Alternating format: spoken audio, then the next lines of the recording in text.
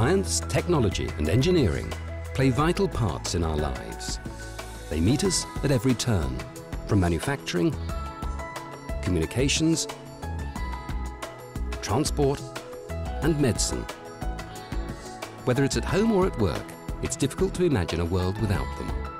Science and engineering have many facets, and there are some, especially in the field of medicine and health, that will directly benefit the individual. One of these is bioengineering.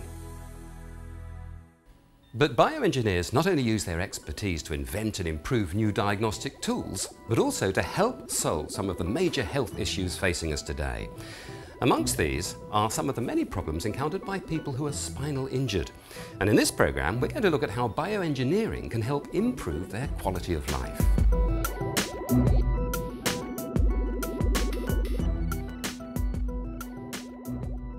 An estimated 40,000 people are paralysed from a spinal cord injury in Britain. Paralysis can lead to secondary medical complications which may not only reduce the quality of life, but the individual's lifespan. This can leave the body less fit for spinal repair should it become possible in the future. Recent developments in functional electrical stimulation, or FES for short, have created increased opportunities for the spinal injured. Although not new, bioengineers have now improved and enhanced FES to provide a greater level of physical fitness. So, what exactly is it? It's the only way to produce exercise in paralysed muscles. We've developed a recumbent tricycle with a stimulator that is attached to 4 groups of electrodes on each leg, and stimulation is applied in order to cause flexion and extension of the leg in order to propel the pedals. There were several research groups around the world working on FES for people with spinal injury. So it was very much a scientific field. We felt that this wasn't benefiting them sufficiently, and that if we could only bring them together, they would see that FES could be used as a sport and as a recreation. So we felt that if we could bring everybody together for a sporting event, we could demonstrate this idea. The venue would be the UWIC Stadium in Cardiff, and the first FES Sports Day was born.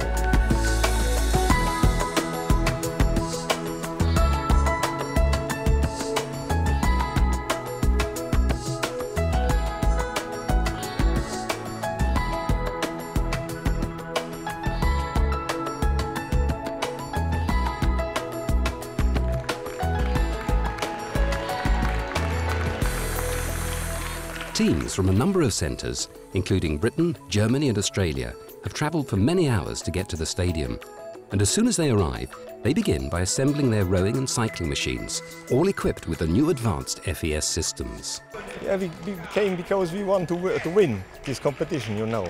And we have put a lot of work in this, in training work, and also in technical installations and financial efforts we have put in this project, and so we are here now. We're here because we hope to create more publicity for FES. We have realized that not too many people, as well as in research, as private users, know FES, and want to make it more known to more people.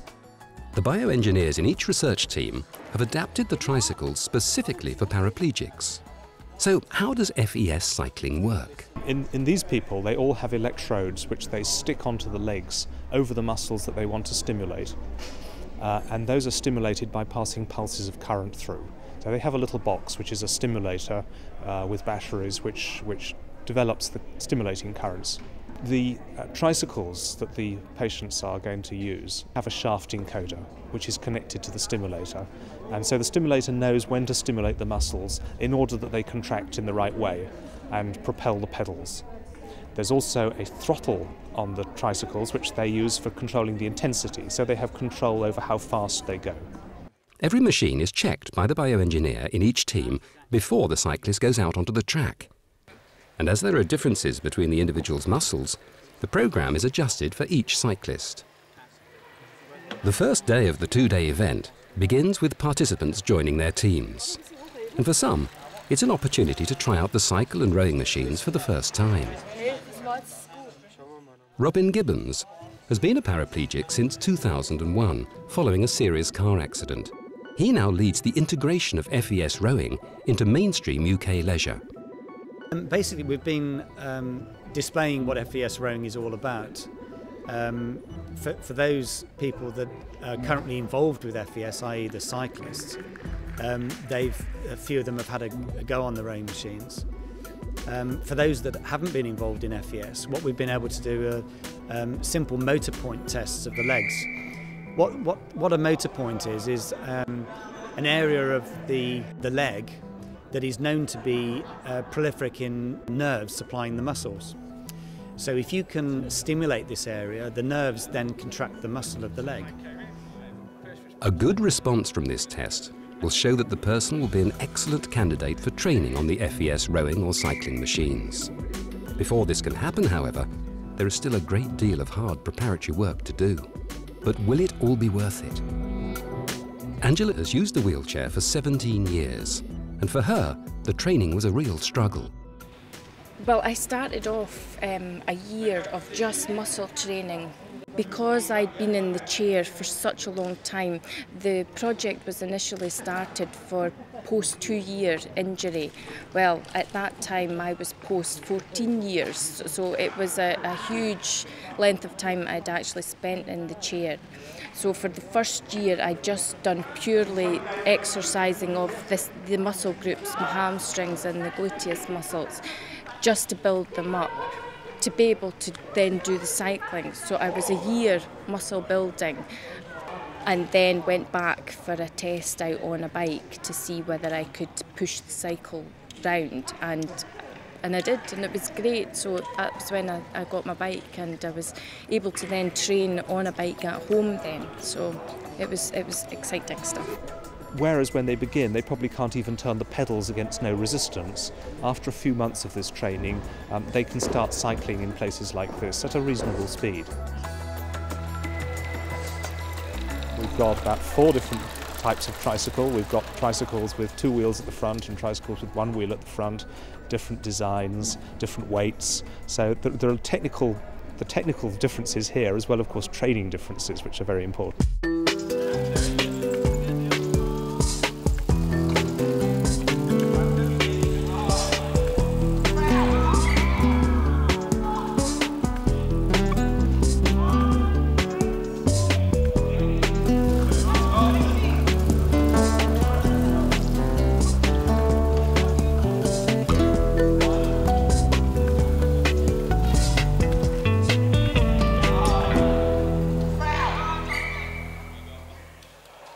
Participated in that cushion game there, and it was the best thing in my whole life I've done since my accident in the wheelchair. I used to play Aussie rules football, and it was a bit similar, and I had a really good fun doing it there, you know, and I wish I could play that game every week of the year.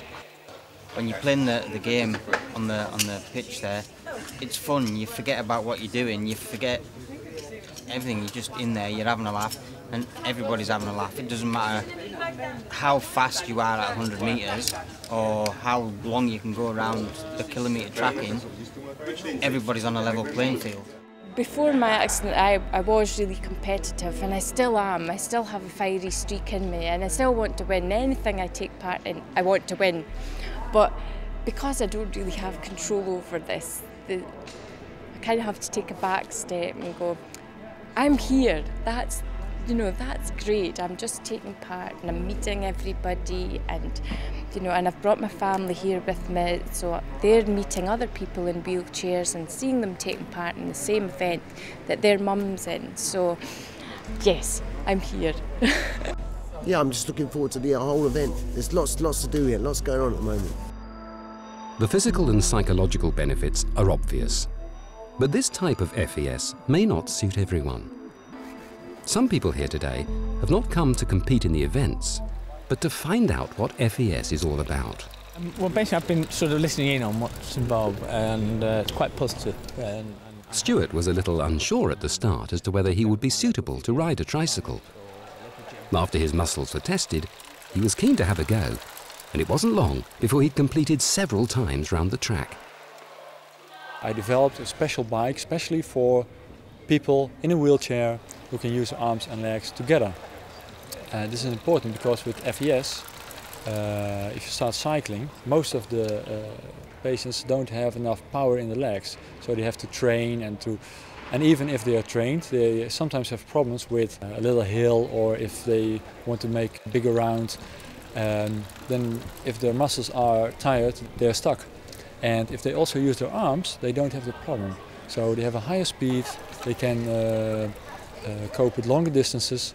It also works without electrostimulation. So for spinal cord injured with some force in the leg, but also MS or stroke patients or polio, all kind of different diseases or handicaps.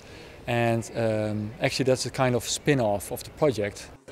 Yeah, it's a really exhilarating ride in actual fact. I enjoyed it because it's got the FES included with the actual hand cycling, so it's a full aerobic exercise. With electrostimulation, you really get the muscle pumping, and you will have under the lesion a big difference and in the total body. It's two different things. So under the lesion, you will get muscle growing, blood pumping, the skin is looking healthier because there's more blood going through, so you get a better cardiovascular result, your lungs are pumping, you will just feel better also because your hormones are getting better level. Well, I've been working with Robin doing the rowing for about 5 months, and just to basically just sort of support him and just try and raise the sort of profile and awareness for the FES rowing, because it's sort of, I don't think it is as big as the sort of cycling side of things. The indoor rowing championships in November is coming up this year, and a few guys competed in it last year and the year before from sort of different spinal injury centres or whatever, and hoping to compete in that. So for the 2K, should be good. Be interesting to see if the FES sort of starts playing a bigger role in the Olympics itself. The whole concept with doing FES right from the start was for the 3 potential killers for disability, which is obesity, type 2 diabetes and coronary heart disease. But what I've found since then is that there are peripheral benefits that way and exceed even those. For example, being involved in a sport that's an able-bodied sport has a feel-good factor. Seeing your legs toning up and having shape again is a feel-good factor. So there's all these things that are peripheral benefits that we hadn't really, that we knew were there but we'd never really looked into. The winner of the 100 metres is someone who I think has been an inspiration to many of us for a long time, and that's Carmen Brook. For all these competitors, the FES Sports Day has been an enjoyable, exciting and challenging experience. It's also been an excellent opportunity to make new contacts and new friends.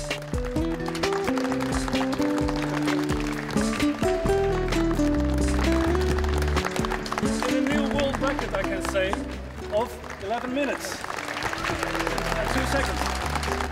Well, what we hope is that everybody who's come to the event goes away feeling that it was an exciting event and they'd like to do it again.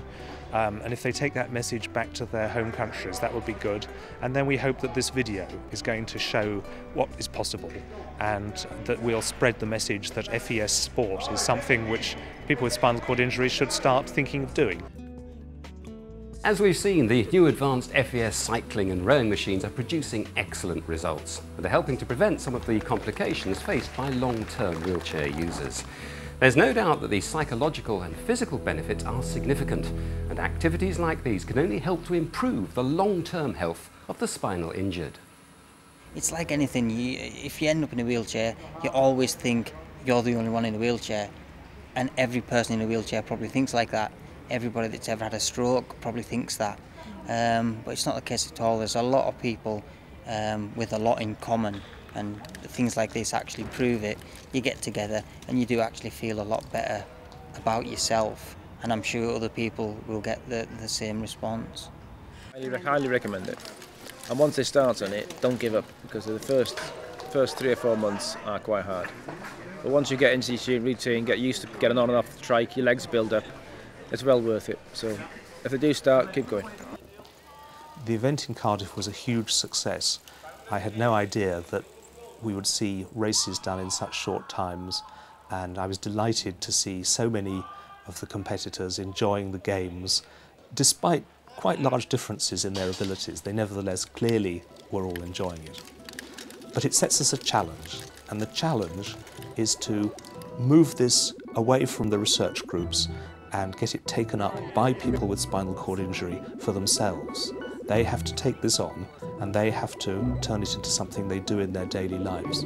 To start off with, you've got to have the commitment, the motivation, the consistency and that there, but if you've got all that there and you've got the enthusiasm, go for it. Just go for it and do it there, and you'll enjoy yourself and you'll forget that all your troubles and you're in a wheelchair. Yes, it has its difficult moments. It's difficult getting in and out the bike, but everything's difficult when you're in a wheelchair. There's nothing easy, and it's just one of these things that you just have to go for. And I've loved it. I've loved every minute of it. Bioengineers the world over are continuing in their research to make advances and breakthroughs in healthcare technology, not only for the spinal injured, but to find solutions to a whole range of clinical problems, enabling everyone to live a better and healthier life.